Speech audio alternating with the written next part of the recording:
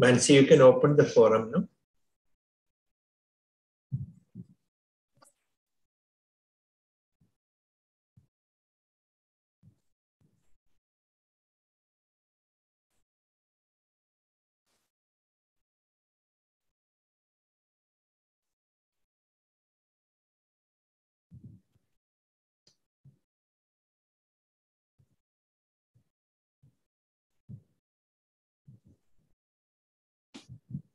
And you can start my video as well. Yes, sir, doing that. And open the forum for the people. Yeah, I have already opened Okay. forum. I'm allowing you to start your video right now. Okay.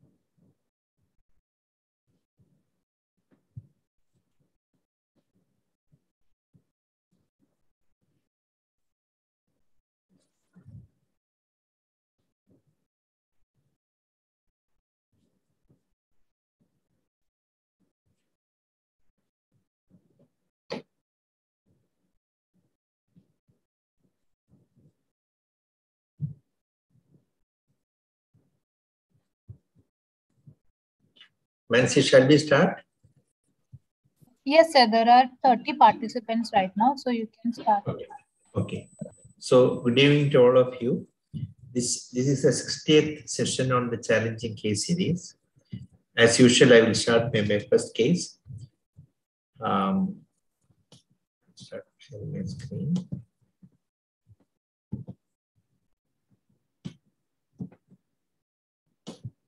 Okay, I hope my slides are seen, no? Yes, sir. Okay, so we'll go with the first case. So this is the story of a 44-year-old man who presented with the inability to lift heavy objects above his head 2 months back, followed by inability to turn the key with the right hand. That is, history difficulty in lifting the heavy object above the head with his right hand. This is 2 months back, followed by inability to turn the key with his right hand. There was no pain or any sensory complaint. The weakness is almost static since then. There is no neck pain, no other complaints. So this is the video of the patient. I think you please see the video very carefully. Massage his shoulder a little bit. Abduction was weak actually. Support More weak on the right side. Minus in fact compared only to the right. Biceps was good power, but mild weakness. Maybe bilaterally mild weakness, but more powerful on the left side. Biceps work is also okay. Biceps was normal. Wrist extensions were normal. The introsea were weak. FDA was weak. Initially appeared weak. Let's see what's happened subsequently. We find the FDA is definitely weak. Look at the little finger, it was good power. FDI. The umbilicals were weak.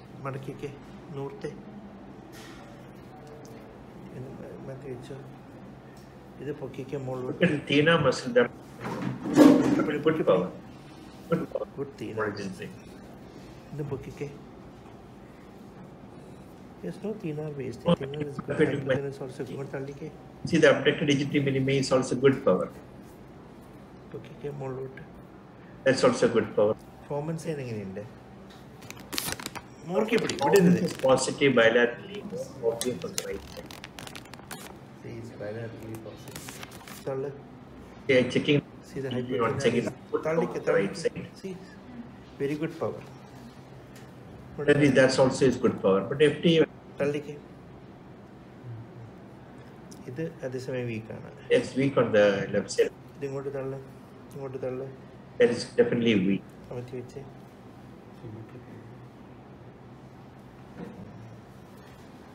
Come to the reflexes. Reflexes are just elicitable in the upper limb.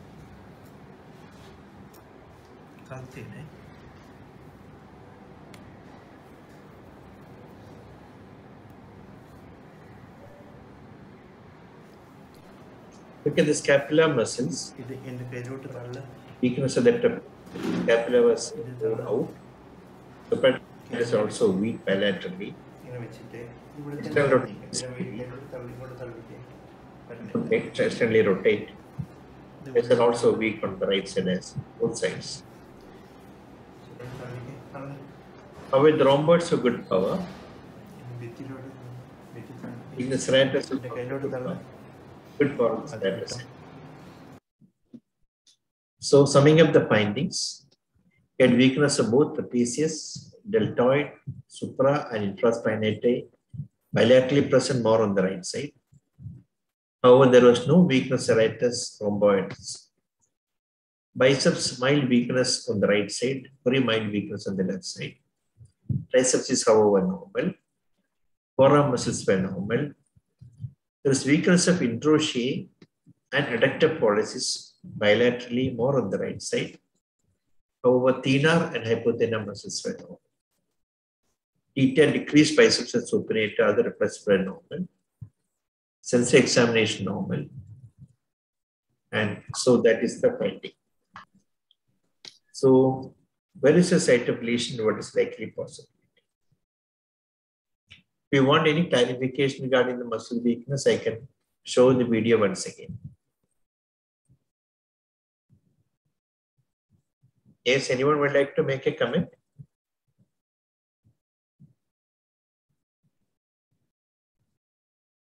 Hello, anyone? Hello, sir. Yeah, tell me, please. Symptoms are bilateral, sir. Some asymmetry is there. Yeah, he complained of only when the weakness right upper limb, probably is right-handed. But an examination, he was finding sir bilateral, which is more weak on the right side. Right side, sir. Yes, sir. And static from the last 2 months. For 2 months. He noticed Yes, it 2 months back and remained like that. Yes, sir. Sir, a Froment sign is also positive, sir. Forward is also positive. Yeah, adductor is also weak bilaterally. Okay, sir. Okay. Sir, basically he has a weakness in the more in the proximal muscles and mild weakness in the distal muscles. Yes, predominantly in the deltoid, supraspinatus, infraspinatus, and external rotators. Correct. And distally, just one FDA is weak and just Froment sign is there. Yeah, FDA is weak definitely, and adductor is weak. Probably the other interosseous also weak. But hypothenar and thenar muscles were normal. Normal, sir. Yes, sir. Yes, sir. Sir, first I will think of some myopathic disorder, sir. Because since it is a bilateral onset. And reflexes are also not hyperreflexia is there, sir, bilateral. No hyperreflexia. It was triceps superior just decreased, but triceps are normal. Okay, sir. Lower limb muscles are all normal. Okay, sir. Okay. I think first of myopathic disorder, sir. Yeah, right. Very good. Why do you think it's a myopathic disorder in this case? Sir, since the symptoms are bilateral, sir. But you can have other conditions like bilateral brachial plexopathy can be there, can be the anteroconsal disease can be there. Yes, sir. The second possibility is anteroconsal disorder, I think, because of muscles involved are very much patchy involvement, sir. Not particularly in any root.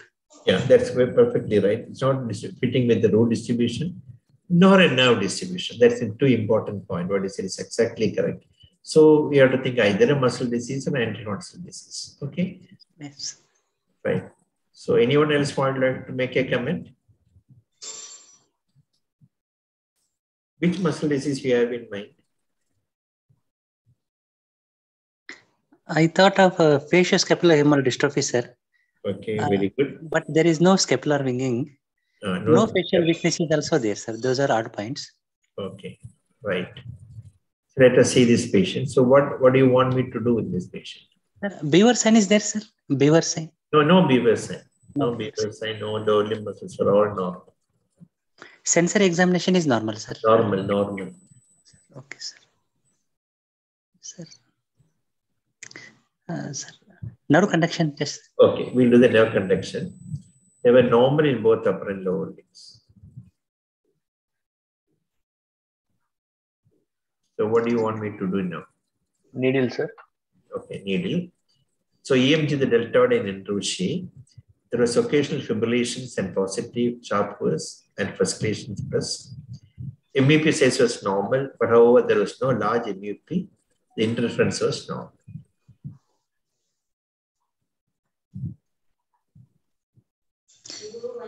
Sir, these occasional fibrillation and positive sharp waves, that can be normal, sir? No, they're not normal. That indicates denervation pain. It indicates there is some muscles are denervated by something. Okay, sir. Okay.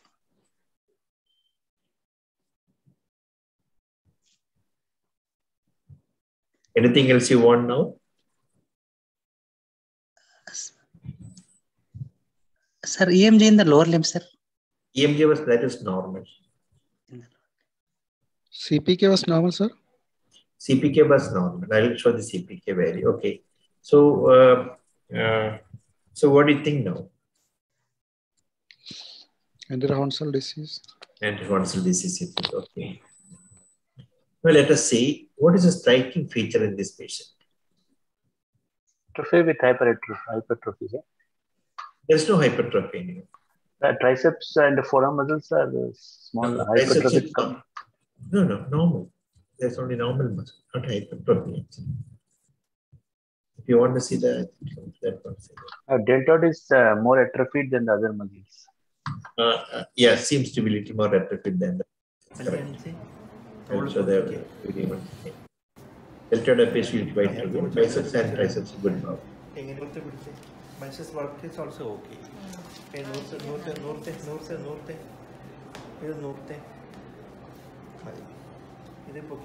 Okay.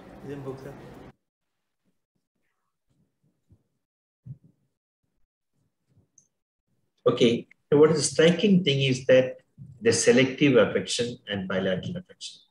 So he's got FDA and adductors are affected with sparing of the hypothenar and thenar. That means the distribution muscle is not in the nerve distribution nor in the root distribution. And it is bilateral. So logically, as the discussion has already told, most likely you have to keep the possibility of muscle disease, less likely to be anti-responsive disease, but that possibility cannot be ruled out. So what else you want to do now? Confirm your diagnosis.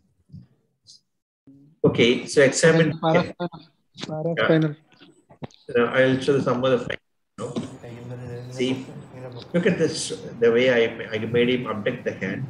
The trunk goes backward. Did you see the trunk goes backward, indicating bilateral trapezius? See the clavicular head is good. It's a good power. See the clavicular head. Very good power. Clavicular head. The pectoralis main. At the same time, the sternal head is markedly weak. They can easily overcome each other. And asymmetrically, this is also more based on this. And he has got such kind of selective in muscle. Livers were negative as per the side. So because of this, the first possibility I thought was, as the discussion said, facial scapular. Did you notice this findings? The trunk goes backward while abducting. We'll ask explanation later on. See the clavicular head. So the trunk goes backward on abduction of the shoulders. Selective affection sternal head of pectoralis pairing with the clavicular head. So is it neuralgic hematrophy? A trunk going backward, what does that mean? I'll come to that explain in detail later on. I'll do 3 similar cases later on. There will be more, you'll be better understand that way. I'll come to that. Patient had already received 5 injections of IVM blocked in hospital. Think there's some kind of brachial neuritis because of the shoulder girdle came first. So FSHD. So what you do? So muscle biopsy was sent. Histologically features show myopathic features with the neurogenic changes, sparse inflammation. Histologic features are compatible with FSHD, but not confirmed. So this kind of FSHD can have varied manifestations. Yesterday, I don't know, in the last Saturday and Sunday, we had a discussion of the CAN meeting about the types. One of the cases was mimicking FSHD. I will come to that case later on. This presentation I will show one by one. Now, this is one case. I'll show you another case. A 43-year-old man, history of progressive weakness of left foot in the form of episodic inversion of the foot while walking, as well as loosening of the chappals from the left foot. Only combined confined was the left foot alone. This has been there for 2 years. No sensory complaint, no root pain. This is the video. Unfortunately, the video was not a good video taken by. It does not focus to the muscle. The flexors were normal. The extensors are normal.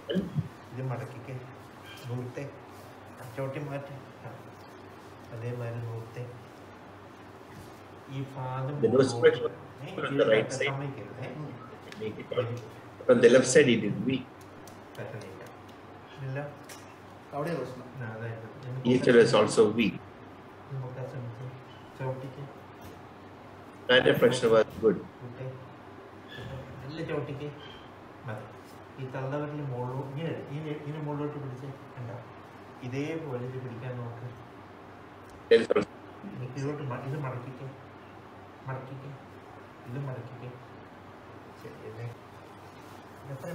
Come to the reflexes. Reflexes were normal.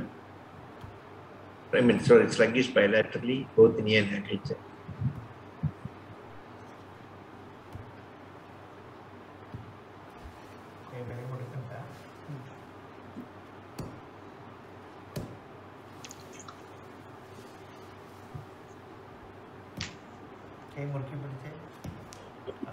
On the left side. This was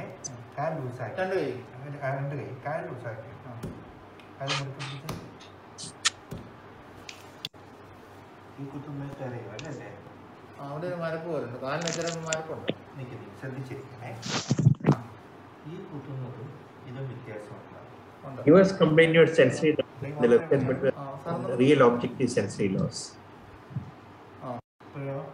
And വെച്ചാൽ അറിയാം വെച്ചത് വരാം I'll skip that slide. There is weakness to left dorsiflexion and inversion. DTR lower limb, both knee jacks absent. Angle, left angle is present, right is absent. Sensations, this is Corey, we are not very sure. So what do you think likely to be?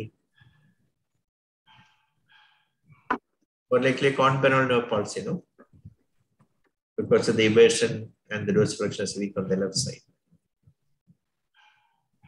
So NCS was done. There was normal CMAP and normal SNAP. So what will you consider now?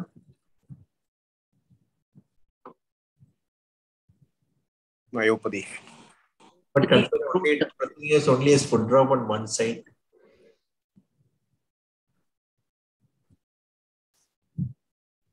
Is it not taught myopathy pressing as foot drop on one door? Could it be anti-onsal, but we have to examine upper limbs also, sir? Upper limbs are no, I'll come to the upper limb later. See, in fact, I examined only because he came with the left foot drop. I examined only the lower limb. I did not bother to undress and see the upper part. Now let us see. So since it was normal and sensations were normal, so I examined the knee jerks were knee jerks both were diminished, but the cortice's power was normal. Maybe not physiologically decreased or not. We don't. So examine him again. The abduction was good power. I was but hip extension was weak bilaterally. They could easily overcome hip extension. And you can easily overcome the hip extension. Hips are also weak. I checked once.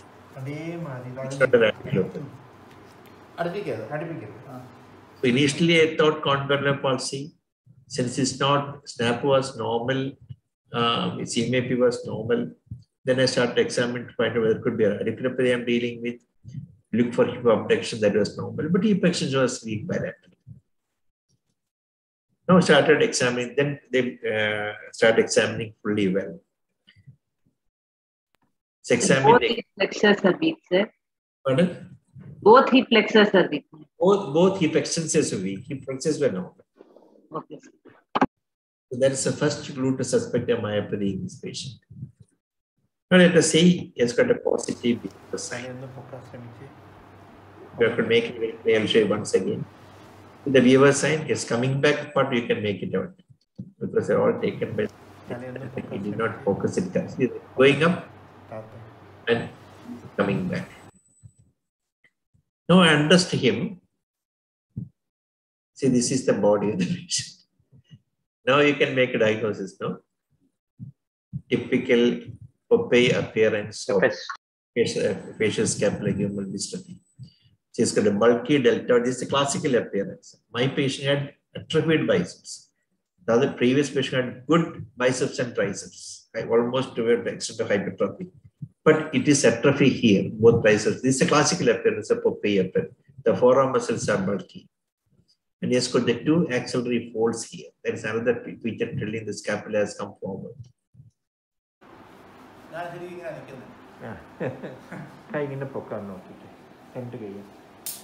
No, you know, classical also called body heel sign and all things. But he presented big foot drop at that point. And look at this trunk. For extending it, the trunk goes backward. കുറച്ചൊരു പൊക്കി നിൽക്കാൻ നോക്കിയിട്ട് The trunk goes backward. അത്രേ വരത്തുള്ളൂ. കുറച്ചൊരു പൊക്കാൻ നോക്കിയിട്ട് maximum അത്രേ ഉള്ളൂ. ചെരിഞ്ഞ് അതിന് പൊക്കാൻ നോക്കിയിട്ട് മാക്സിമം അത്രേ ഉള്ളൂ. The first patient also had this particular finding.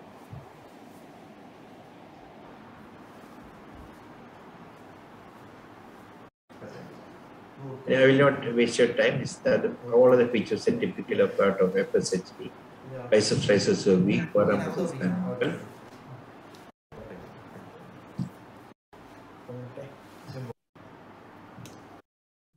Now, hypertrophy of the deltoid and forearm muscles, puppy appearance, scapula hump and axillary fold. That is a classical issue of FSHD. The scapula hump here and the axillary folds. കൈ ഇങ്ങനെ പൊക്കാൻ നോക്കിയിട്ട് രണ്ട് കൈയും This is scapula hump. ഇങ്ങനെ പിടിച്ചു.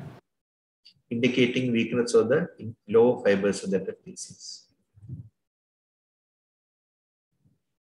Now coming to Joy's question, why should his trunk goes backward and elevation of the arm? I'll come to that later on again. But go to the third case. This 20-year-old girl noticed one day, about 3 months back, inability to lift a heavy object onto a high shelf. Mother noticed extra bone above her right shoulder. That is the complaint by which the mother came. He had another extra bone on the right shoulder as appeared. No other complaint. This is the late girl. You can see the extra bone here.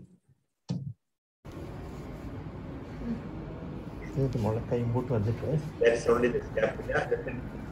Back of the foot. Okay.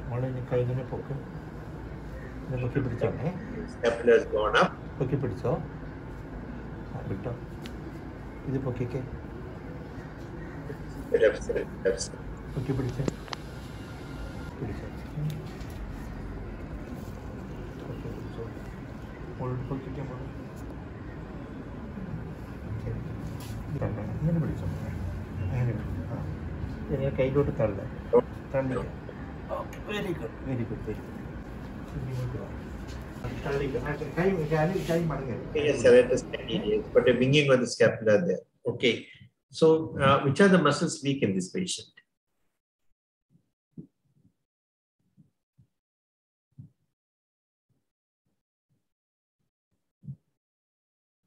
From whatever I've been shown.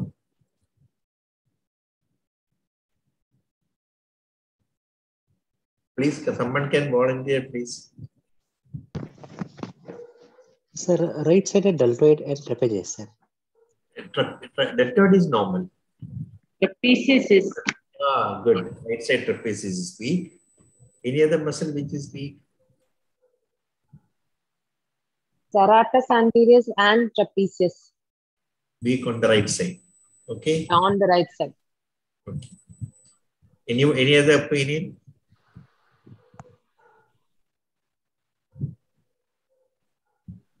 You can just tell whatever, let it be wrong, so what?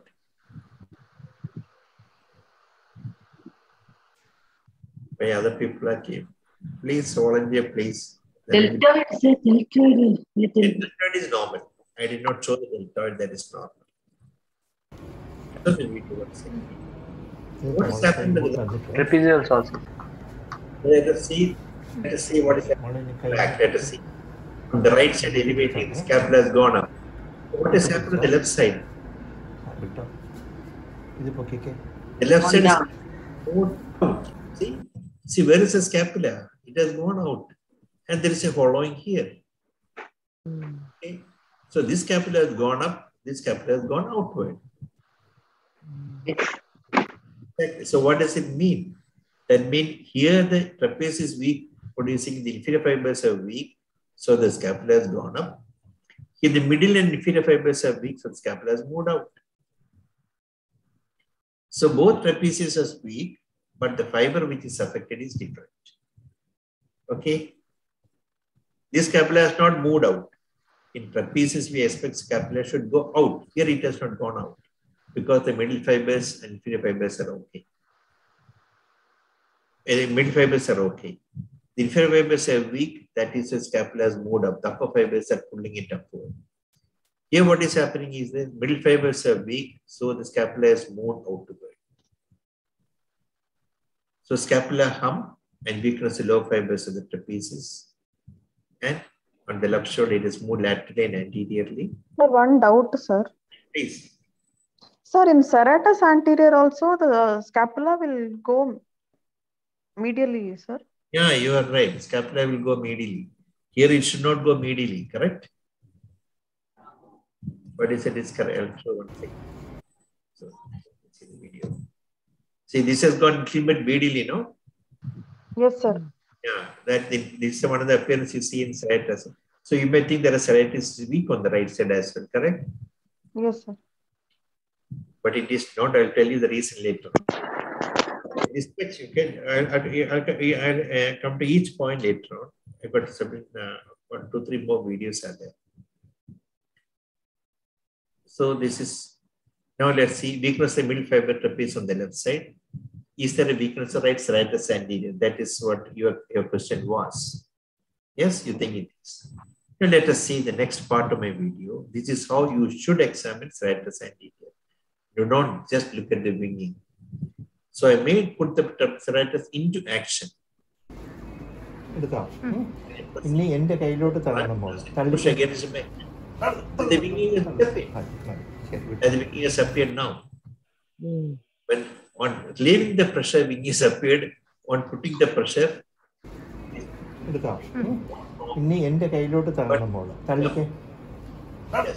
this is how you should take the. So that tells you that there is no winging. Then that's a pseudo winging. I'll tell you what is a pseudo winging later on. So there is no serratus anterior weakness. This is because the so-called pseudo winging is due to the loss of fixate traction of the trapezius. I'll come to that again later. So what else will you do? Let's see the next part of the video.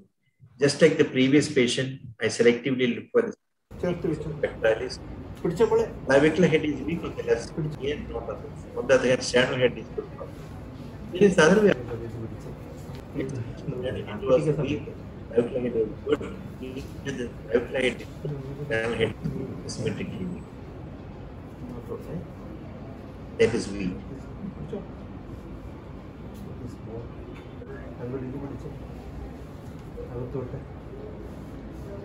Asymmetrically. So it's another case of FSHD. She had no Beaver sign. CPK was 165. EMG showed. Sorry,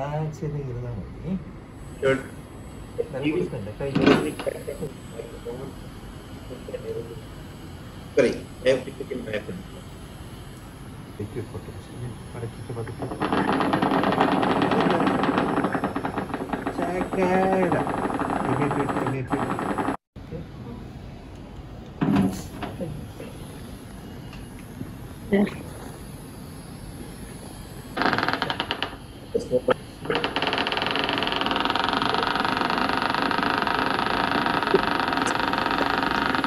What do you normally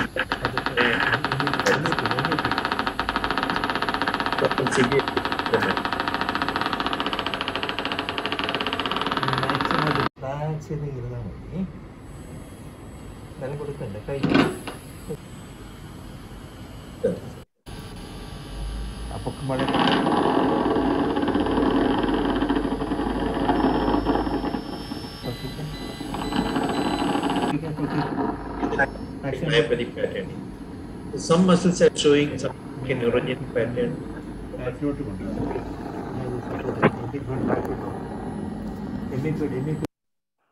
So both neurogenic and myopathy. Again, another case. Now let us explain certain signs which can confuse the examination of these patients. Why is that trunk is going back on elevation of the shoulder? This is called the active elevation lag sign. I'll explain that later. What is causing the pseudo winging or the winging in this girl with normal serratus and appearing serratus weakness? That's called the scapular fling sign or the scapular dyskinesis. I will explain each one. But before that, let us briefly talk about something about that. action of the trapezius. The trapezius dysfunction causes both static and dynamic shoulder muscles. It is divided into three distinct heads, upper, middle, and lower. The upper fibers descend from the base of the skull and cervical spine to insert the posterior third of the clavicle and acromion, creating a long suspension of the suspension lever arm, which statically prevents the shoulder girdle depression. It's hold the shoulder girdle. This is the upper fibers. But remember that the upper fiber, weakness of upper fibers alone will not cause the depression, because there is another muscle called the levator, there is a levator scapula, which also keeps the scapula up. On the other hand, the middle and lower fibers extend from the thoracic spine here and insert on the scapular spine, the base and the triangular upper neurosis. These fibers statically and dynamically tether scapula to the thoracic spine, limiting excessive contraction. See, one of the peculiarities of the upper arm, shoulder, proximal muscles is that it is the proximal bone in which it acts, that's the scapula. It's a mobile structure. It's not a fixed structure. So what happened means the scapula has to be fixed to the trunk by the strong muscles like the trapezius and the serratus. The muscles are weak. There is no fixator action. There is no other bone to fixate onto the scapula, onto the chest wall. So it all depending upon these strong muscles to fixate the scapula. When the fixation of the scapula is faulty, the muscles which act from the scapula, it will not stay there. It will flame. It will move away from the trunk. I will explain a little more later, little detail. So the is action of the trapezius. The upper trapezius elevates, the middle fibers retracts, the lower trapezius depresses. The middle and lower trapezius appear to play a major role in stabilizing the scapular medial border during resisted humeral external rotation. In unison, the primary function of the trapezius is to upwardly rotate the scapula during scapular elevation, forming a force coupled with the serratus anterior. That is the abduction beyond the 90 degrees carried out by the rotation of the scapula. Now, this is the base of the scapula when hyperextend the trunk. See, when you hyperflex or hyperextend, hyperabduct the shoulder, the acromion has to go move upward. See, to forward flex the arm beyond the 90 degrees, it's not done by your shoulder joint. It is done by your scapular going rotation of the scapula. The scapular acromion rotates up. Then only you can elevate the hand beyond your 90 degrees. The hyperflex arm is maintained by the intact trapezius. This is the trapezius function. It pulls the trapezius backward. And this cannot be maintained by the serratus anterior alone, as you can shown here. The middle and lower parts of the trapezius must rotate the scapula, causing elevation of the acromion. This is responsible for the terminal segment of the forward elevation of the shoulder, which cannot occur if the acromion does not elevate. In this situation, any further attempt at forward elevation produces a compensatory spinal hyperextension to compensate for the lack of acromion elevation and corresponding shoulder elevation.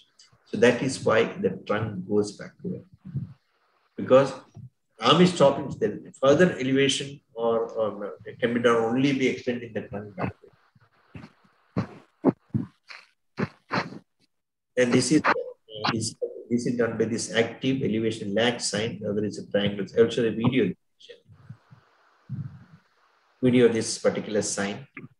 The active elevation lag sign is used to detect trapezius muscle dysfunction.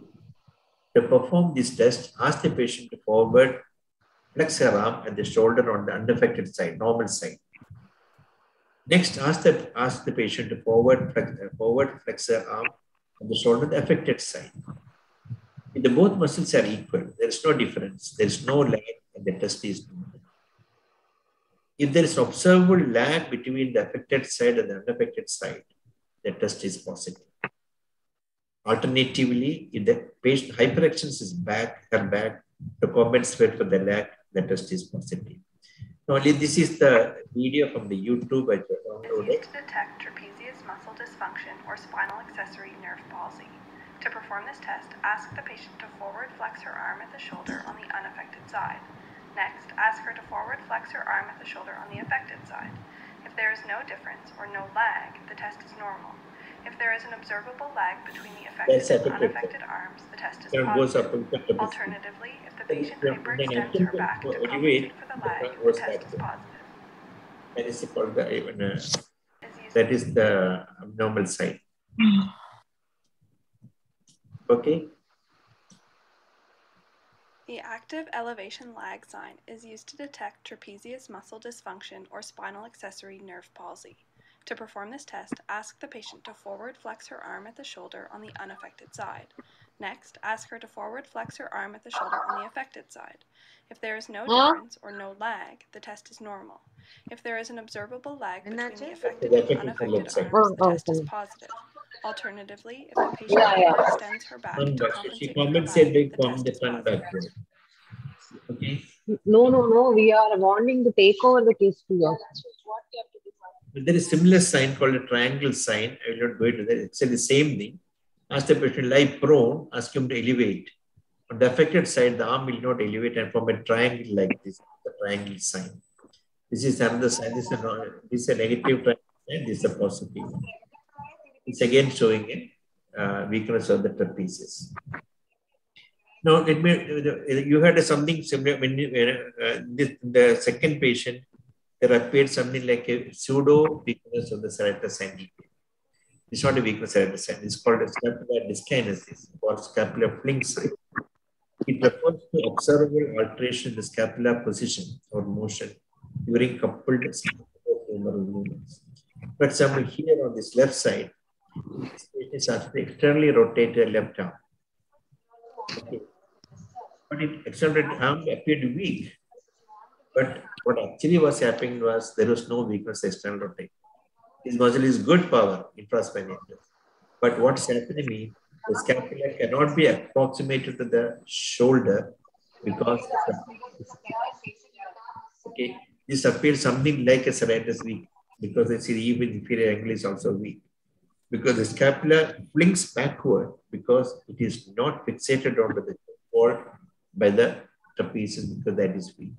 So apparently what will happen, the external rotation is not taking place because the scapula has moved outward. It is not fixed. It's called the scapular fling sign. Okay. So can you tell that once more, sir?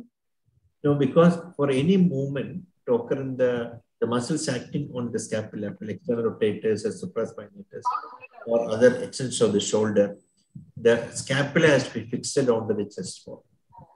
The muscles fixated on the shoulder is the trapezius and the hiatus, which plasters the scapula, so it remains stable. Then only other muscle acts. So in this patient, actually this patient had trapezius weakness, but the patient is asked to do the external rotation. Asked to do the external rotation, there is no external rotation appear weak, but actually what is happening is that the scapula has moved out from the position because the trapezius weakness. This is called the scapular flick sign or fling sign.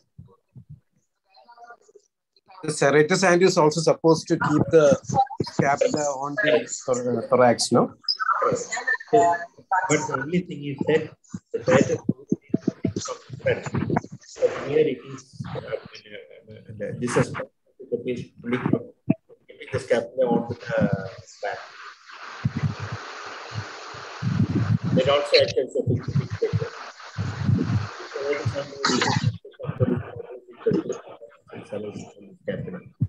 Saru പറയുന്നത് clear ആവുന്നില്ല. My voice is breaking or voice break ചെയ്ത് ശരിക്കും കേൾക്കുന്നില്ല. Okay.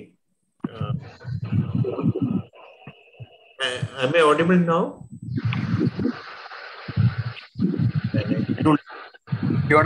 There's some hissing noise coming. At times you are clear, at other times it's not clear, sir. Shall I exit and then tell once again? So what I have been telling is that If you are not audible, tell me 1 second so that I exit and rejoin 1 second. Am I audible now? Yes, actually, I would request the attendees and other panelists to mute when sir is speaking because the noise was coming from some other faculties, this background. Okay, so what I was talking about the two signs, one is the active elevation lag sign. That means when the trapezius is, one of the action of trapezius is that it produces abduction beyond 90 degrees and flexion of the scapula, flexion of the shoulder beyond 90 degrees. Because to make the 90 degrees, to produce this movement above 90 degrees, the scapula has to move upward, rotate upward. The scapular acromion has to go upward. Okay, that is done by the trapezius. The trapezius is weak. You cannot have a forward flexion beyond 90 degrees or abduction beyond 90 degrees because the scapula does not rotate upward. So in the case of this active elevation lag sign, what is happening is that patient is asked to elevate down. Normally, this elevation means it can go upward. Normally, no problem, but the scapula moves upward. When the trapezius is weak on one side, this scapula remains, the arm abduct, make a forward flexion only up to this degree. Beyond that, it cannot because the trapezius is weak. So what will happen? The patient try to extend the trunk so that to make the hand go up. So that's what we look for. So look for the extension of the trunk. That is called that is why in both our patients, when the patient asks to elevate or abduct the arm, the trunk goes backward. Because in an attempt to make it up, the trunk goes backward. So that is one sign. The other sign is scapular flip sign, in which you can apparent weakness of the external rotators or infraspinators or supraspinators or extensors in a person who has got a weakness of the trapezius or serratus anterior, mainly trapezius. This is because scapula is one bone where it has no other attachment to the trunk except with the muscles only. The only attachment is the clavicle, which is a very feeble attachment. So all other bones has got attachment to the trunk. But here it is attached by the, for example, hip you take, it is attached to the pelvis. If you take here in the forearm muscle, forearm bone, attached to the other humerus. But for scapula, there is no proximal bone it is attached. They are attached only by the muscle. So when the muscle is weak, which holds the scapula onto the trunk, when that particular fixator is weak, it will fling backward. When, for example, the external rotator is made to put into action. That is why what is seen in this picture here. The patient has got weakness of the trapezius, but however, when this patient asked to do the external rotation, the external rotator appeared weak, but the external rotator was normal power, the good power of the external rotator. So what had happened means the scapula is flipped backward. So you can apparent weakness of the external rotator. So these things you have to keep in mind when you examine your patients. So always when you check the serratus side again, put your hand from behind and press. Otherwise, you get something like a pseudo winging may appear. Okay. I'll show another case. This man noticed foot drop on the left side, just like my previous patient. No sensory complaint, incisors normal. This is how he came to the OP. He had no other complaint.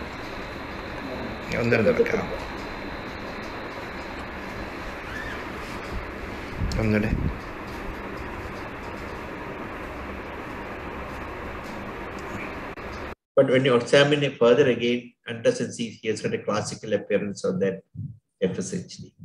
So the point I was trying to say is that FSHD can present as acute foot drop.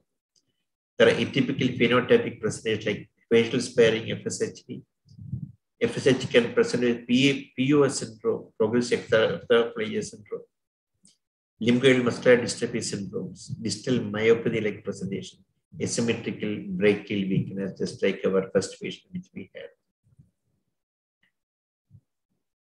So I think they will skip all these things.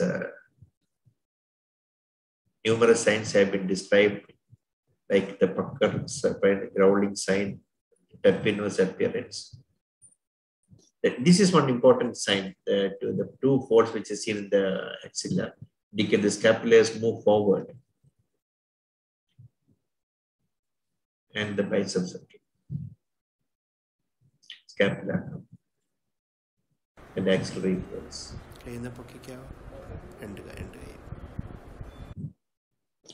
Okay, now you can unmute and then ask questions. The scapular hump is due to weakness of the inferior and middle fibers. Sir. Very good, very good. Inferior fibers of the trapezius. That is, the scapula moves upward. So this indicates that there's a selective involvement of the muscles in FSH, in muscle disease. As you know, most of the muscular dystrophies, the affection is selective. Only, even in one muscle, only one part may be affected. That is why in muscle disease, you can, the upper part of the deltoid may be hypertrophied, the lower part of the deltoid is atrophied. That is a main action of serratus anterior is to keep the scapula attached to the thoracic wall, no? Correct. So which is more strong, trapezius or serratus anterior? Trapezius is more strong. The main action of serratus is to protraction of the scapula. So in the presence of trapezius, what happened? The scapula not only elevates, it is pushed forward. That is why the two folds appear in front. These are subtle signs but useful signs. When you look at the front, even unusually two folds appear, that means it has moved forward. The serratus is overacting. In serratus anterior weakness, it is the inferior angle of the scapula which moves. Yeah, inferior angle will wing and go medially. Because the protraction is affected, the intact trapezius will pull the scapula medially.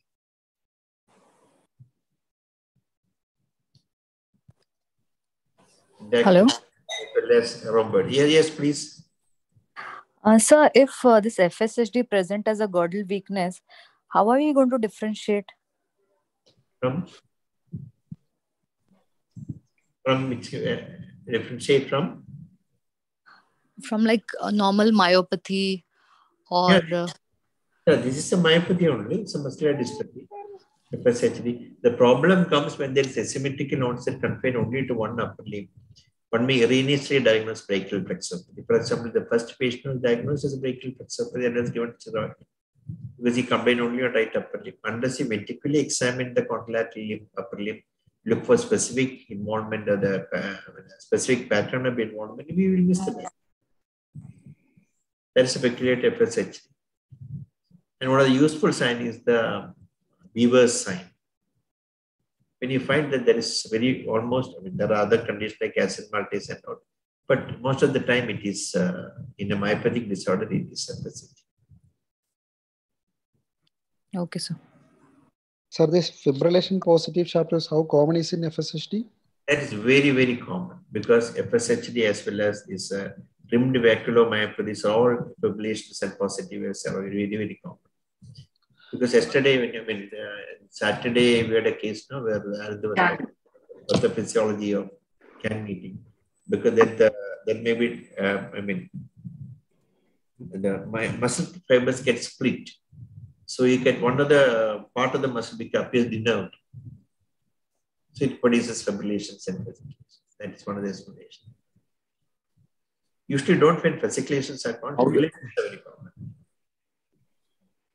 How do we differentiate winging because of trapezius and rhomboids weakness? Yeah, in trapezius and this thing is simple because trapezius winging, the scapula move outward. In rhomboid swinging, when trapezius swinging, scapula move outward. So also in rhomboid swinging. But in the rhomboid swinging, it is the inferior angle which will wing. Whereas in the case of trapezius swinging, the upper angle will wing. Because the trapezius is inserted into the spine of the scapula. I got another picture which I didn't know. I might download it because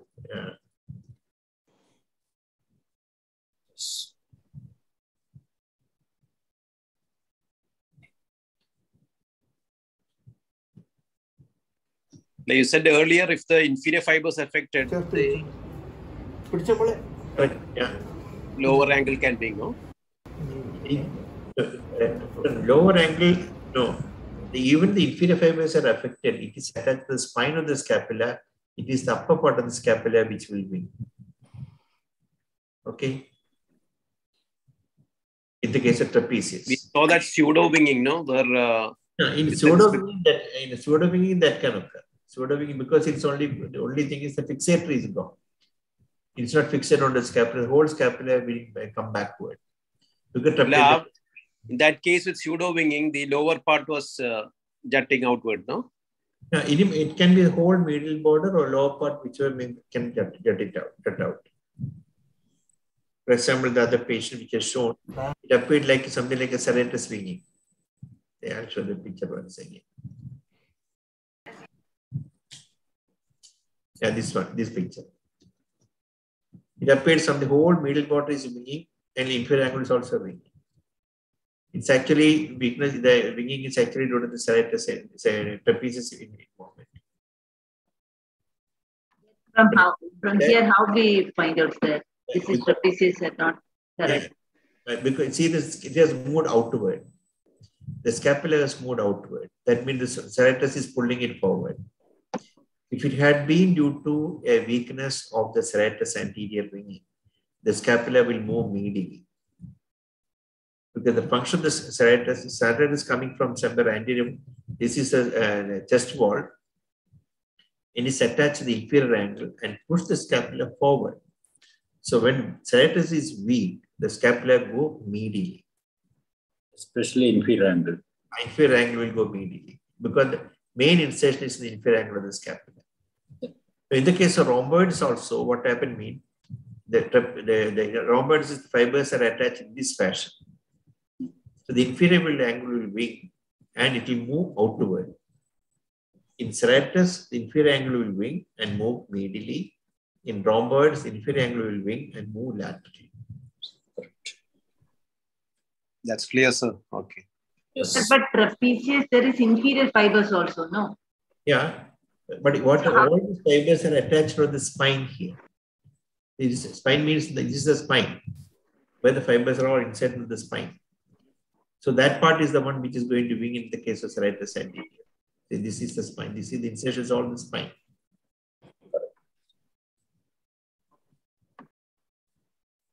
Okay. That is clear. Okay. So I'll go to another case. Sir, just one question, sir. Yeah, please.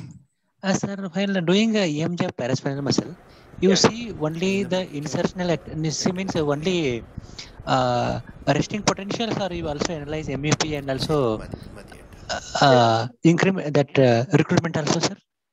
No, the only definite thing which can come in is a spontaneous activity that we can clearly see. You can also find out the size of the MEP, but most of the time it's difficult. Interference will be appeared decreased even in normal individual because we are not sure which muscles are put into action fully. Because a lot of muscles much in the release. So it appears fully contract, but maybe not. So the thing what corresponds spontaneous activity. Thank you, sir. Thank you. Okay, now let's go to the next case. This is the story of a 62-year-old man. It's a chronic alcoholic who developed recurrent vomiting for 2 days and is admitted in the local hospital. The serum sodium was 106 at that time, and he was treated in the hospital. 2 or 3 days later, patient went into altered sensory. Patient suspected to have central pond myelinolysis, and MRI was taken after 1 week of developing altered sensory. That is on roughly about 10 days after the ictus or when the epinephrine was detected. So this is the MRI taken after 1 week after the ictus. You find this the flyer sequence. Nothing in the ponds. Not the flyer, this is a diffusion, sorry.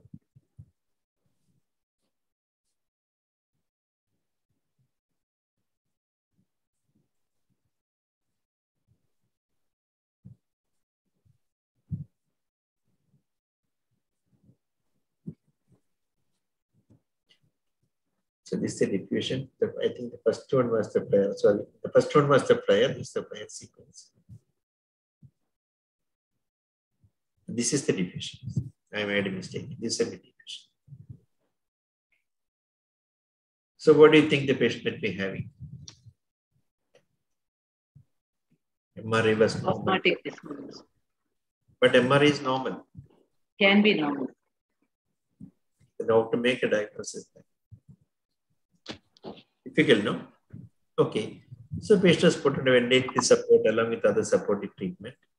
CS was done, which is normal, and patient was suspected encephalitis and put on a cyclodone.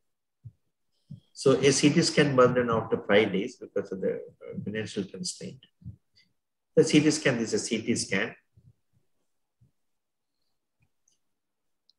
And patient could be weaned off from the ventilator but continued to remain in a comatose state.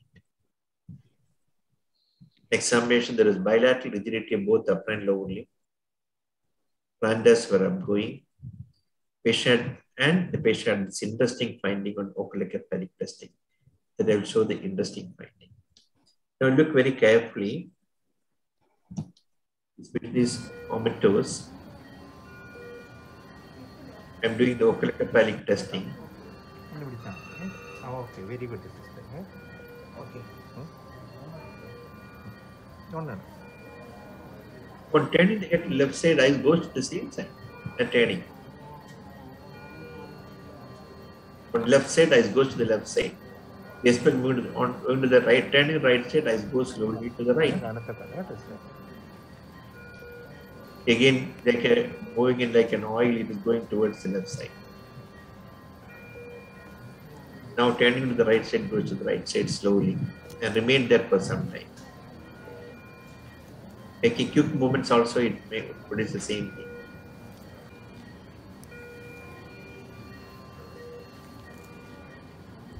Okay, I'll show you one more video also. This from the behind, I have taken to show this picture. Turning to the left side, eyes go to the left side. Remain there for some time and slowly come back to the midline.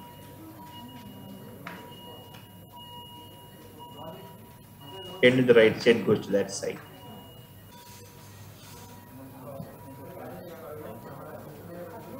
Make a quick movement again, same thing is happening.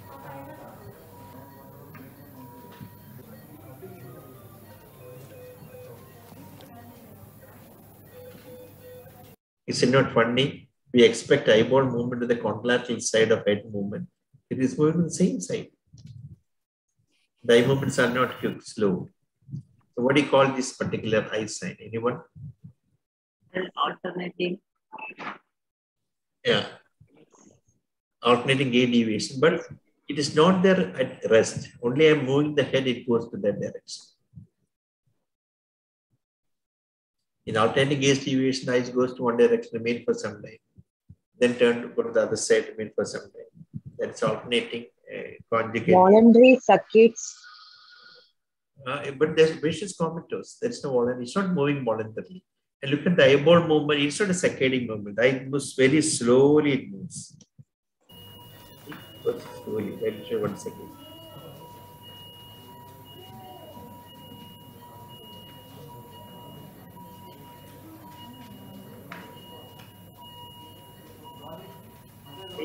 It moves very slowly, not a quick move. Geotropic something, geotropic. Good. It's called geotropic alternate gaze deviation. So when geotropic means which direction is the lower one. When the head is on the lower side, the eye goes to that side. Suppose I turn the head to the left side, eye goes to that side. In fact, this is described in CJD. So what a repeat MRI was taken. This is a repeat MRI. Diffusion restricting the pons in the basal ganglia as well as in the cortical ribbon, the cortical surface.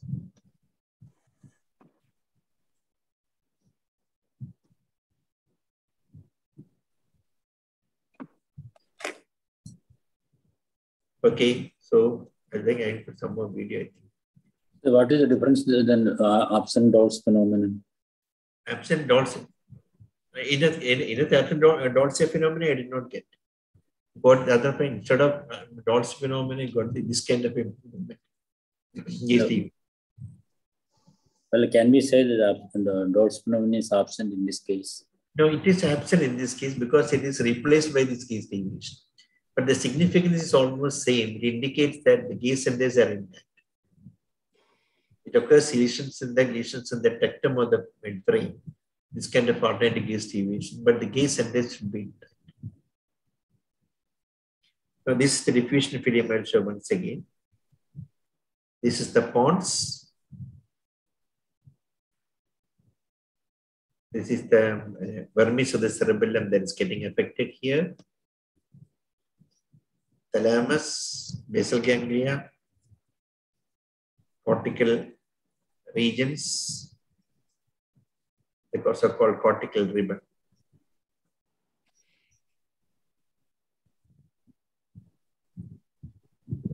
So you can see the hypointensity in the pons.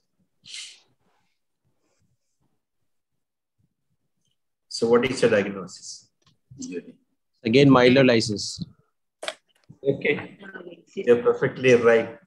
But why should it occur later? MRI changes. Usually lags the. Yeah, that's the thing. It can lag as long as 6 weeks. No, I don't know whether you listened to the CAN meeting last case. Yeah.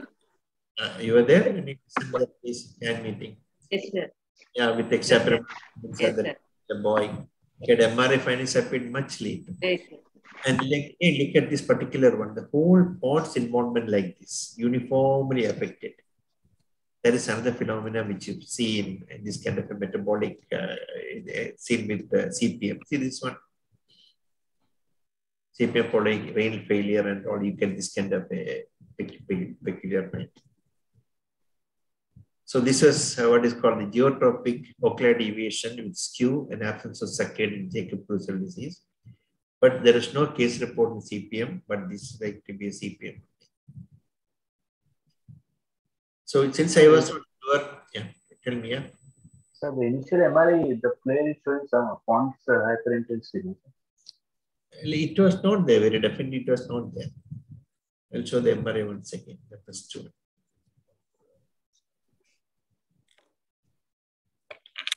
This is the MRI of the pons. Diffusion. The player one. Player.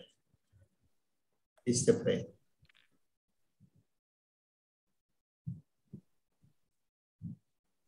No definite hyperintensity.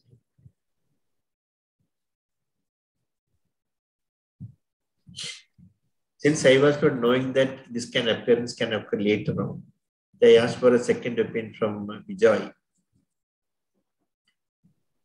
Vijay from the radiologist Sriyatra. Then we repeatedly took EEGs to find out whether it could be in CJD because this geotropic gaze deviation described in CJD. There was no periodic complexes.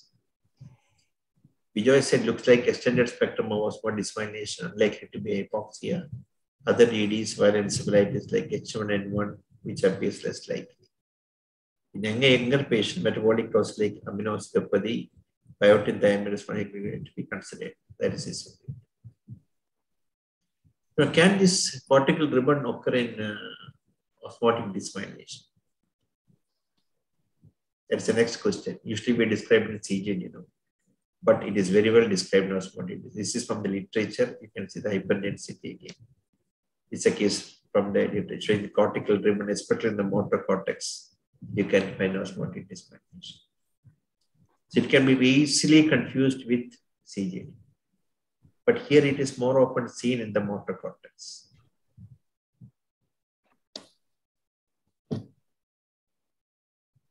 So, history-wise, does it look like CJD now? History of? Presentation does not look like CJD now. Yeah, correct. It's not looking CJD. Perfectly right. Because he has documented hypernatremia, 106, a recurrent vomiting followed by that. Only thing is that this kind of a finding we are not seeing. So cortical ribboning has been described in HIE also. Yeah, it is described HIE also, correct. That's why he kept the possible HIV in this patient, hyperoschic ischemic damage. But look at the pons. Uniform, that is not described in HIV, hyperoschic ischemic damage. All other things he can agree with. Basically, everything. But pons uniformly hypertense restriction like that.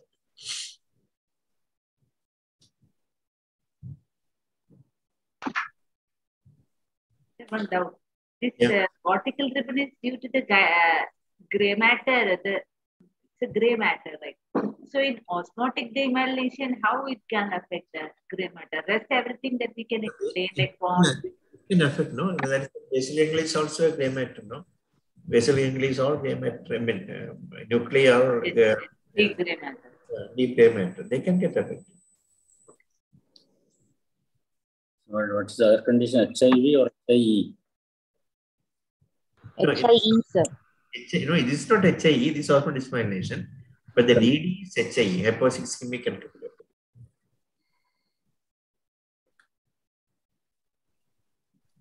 Was this reported, sir? I was looking for geotropic ocular deviation, other conditions. Just not been described.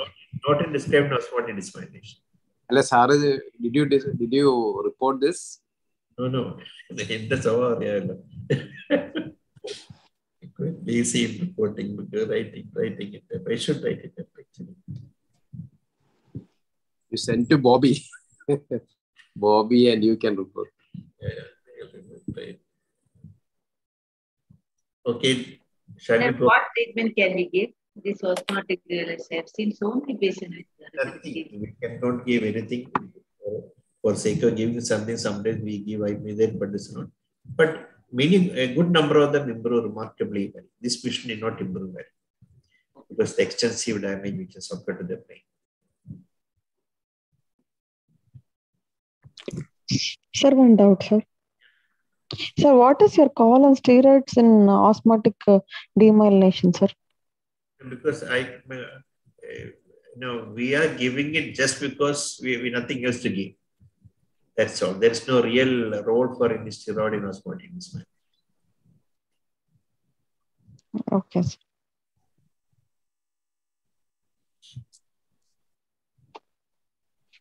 Okay, shall we go to the other case or stop here? One more, sir. Sir, I have a doubt regarding the previous case. Like, can fasciculations being described in muscle disease?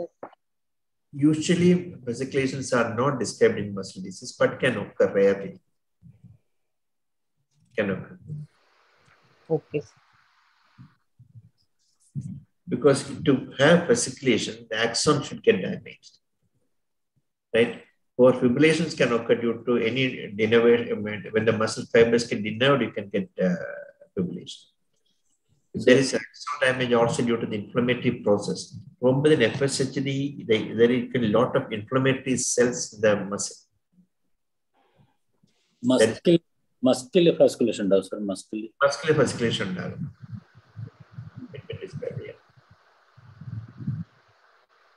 But we not why it is I don't. It is inside that, sir. No, sir. That K in class, there was one case, right, sir? In that, the patient had diffuse fasciculation. Still, we were suspecting FSHD as a differential. Yeah, correct.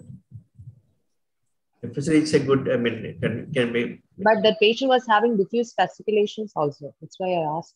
Is it that common? That can we suspect a muscle disease when you are seeing diffuse fasciculations? One should not suspect. One should not suspect. But rarely, these are all rarities. It's not very common. Okay, sir. But fibrillations and positive sharpers are very common. Decrease in temperature are all very common. Thank you, sir. In all myopathies, fibrillations and positive sharpers? Not all myopathies. Like I'm talking about FSHD. FSHD only. What about limb girdle and other muscular dystrophies? Other myopathies, not classically, but all inflammatory myopathies, necrotizing. Yeah, definitely irritable myopathy is there. Anything if there is no inflammation in FSHD, it is not because of inflammation, it's because of the fiber splitting, no? There is a lot of inflammation. Similarly, in Duchenne, it has been described. It has described in rimmed vacuolomyopathies. There are got inflammatory cells in the muscle. They all can produce this kind of fibrillations. Rimdivacil is a congenital myopathy. Like Ronaka and things like that. Yeah. Inflammation in my inclusion body myasthenia is also rimdivacil myopathy.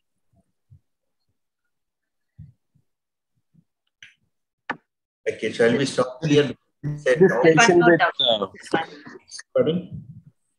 One more doubt, sir. Why is that this lower fibers is more affected in of trapezius is more affected in FHD? All are muscle fibers with the same texture and same fiber type, no, sir?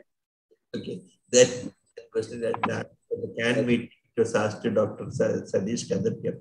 He couldn't answer, then how can I answer?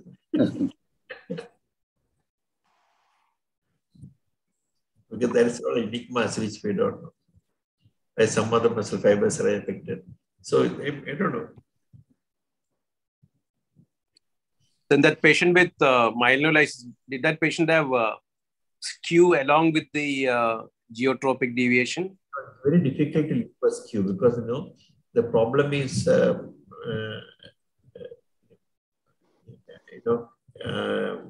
eyes are moving like that. Difficult to find out whether skew is present or not. I can say it is present, but I'm not very much convinced about it. In CJD, usually skew also happens. Skew also happens.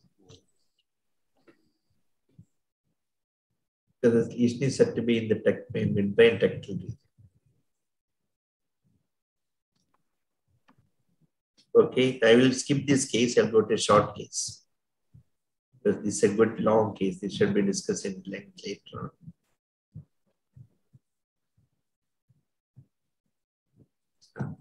This case, some of us have seen, but still.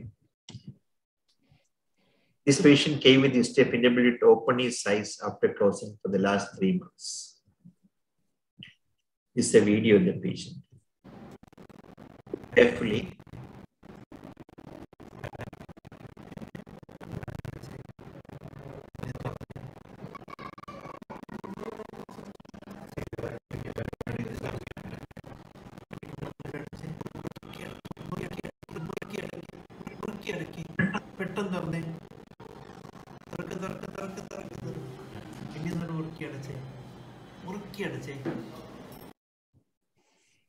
Okay, what is it? You want to see the video once again?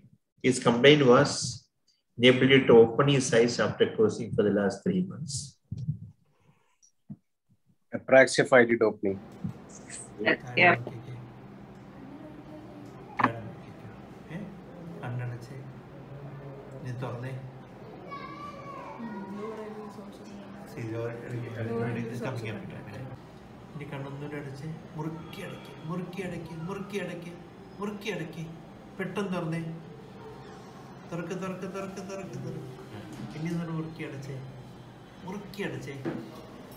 Okay.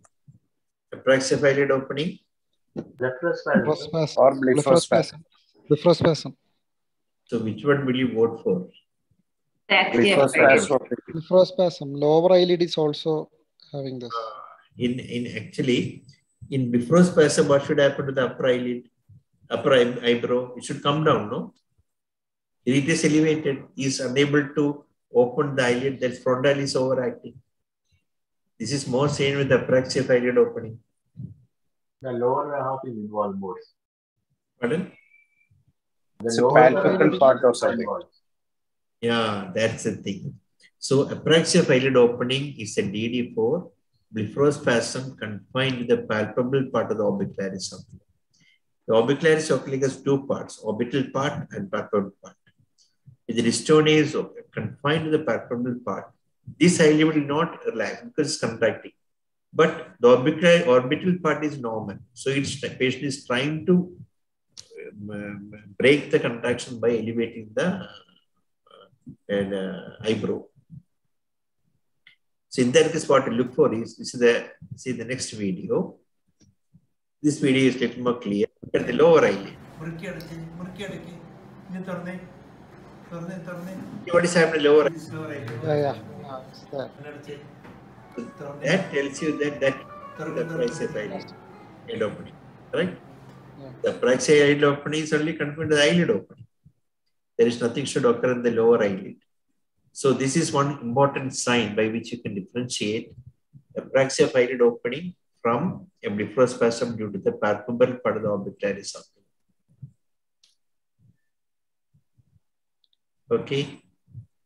Sir, in both the conditions, frontalis overactivity will be there, no, sir?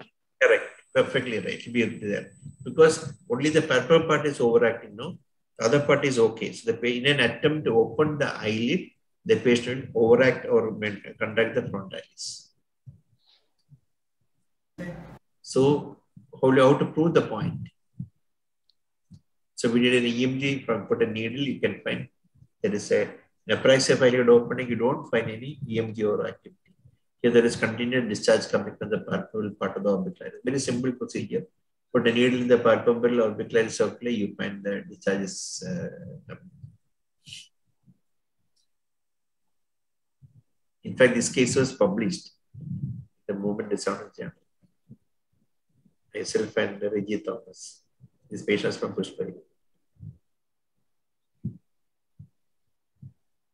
In blepharospasm, lower eyelid will, that I didn't understand. Pardon? Lower eyelid. Lower eyelid, what happens in blepharospasm? Because when blepharospasm means there is overactivity of the orbicularis oculi. The orbicularis oculi overactivity may be confined to the palpebral part alone, or palpebral part, the orbital part, both together can produce. So what happened means if the overactivity is confined to the palpebral part orbicularis is present in the upper eyelid as well as the lower eyelid. So both will contract. Okay. In apraxia of eyelid opening, patient is unable to open the eyelid because of the failure of disinhibition. That means when you want to open the eyelid, the eyelid should get inhibited. So, sorry, the inhibition should be removed. The inhibition is not removed in apraxia of eyelid opening. So continue to remain inhibited. That is what is happening in apraxia of eyelid opening. But there is no overaction. But in blepharospasm, the eyelid remain low because of the overaction, excessive activity of the palpebral part of the orbicularis. Whereas in apraxia of eyelid opening, there is no overactivity of the palpebral part or orbital part because the levator palpebrae is not, the inhibition is not removed, is not disinhibited. When you want, suppose when you close the eyes, okay, what will happen? The levator palpebrae is inhibited, remain inhibited because the orbicularis contract. Suppose when the orbicularis contract and the levator also contract, the eyelid will not, you will not be able to close the eyelid.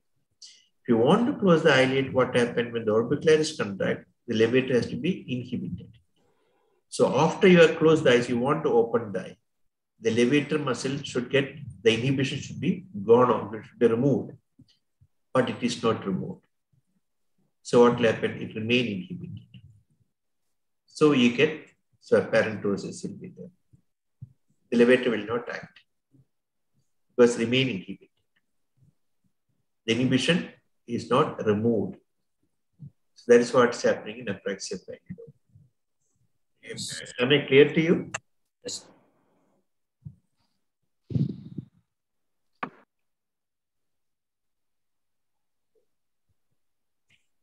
Okay, I think it's time now. We'll stop here. These are all long cases. Let me see the short case for you.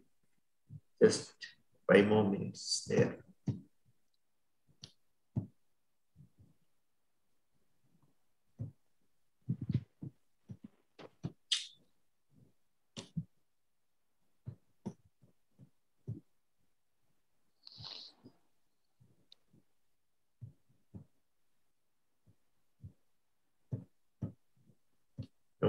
All are law cases. Sir, one general question, sir. Please. Sir, have you seen a case of this one, head drop because of statin use, sir? Head drop because of statin use. Only neck extensor weakness because of usage of statin, sir? No, I have not seen. Okay, no. Sir. Okay. I have seen inflammatory myopathy producing the neck drop as well as hypothyroidism producing neck drop. Treatable condition. But The most common is the idiopathic condition, idiopathic neck extensive weakness. ALS can also present, sir. They can occur ALS, polymyositis, dermatomyositis, facial scapular muscular dystrophy, syringomyelia. These are all other conditions. But among the myopathy is. Okay, sir. Thank you, sir. Okay, shall we stop here? So next Tuesday. Thank you, sir. Okay, sir. Thank you, sir. Thank you very much. Thank you, sir. Thank you very much. Thank you so much, sir. Okay, thank you, sir. Thank you, sir. Thank you. Thank you all.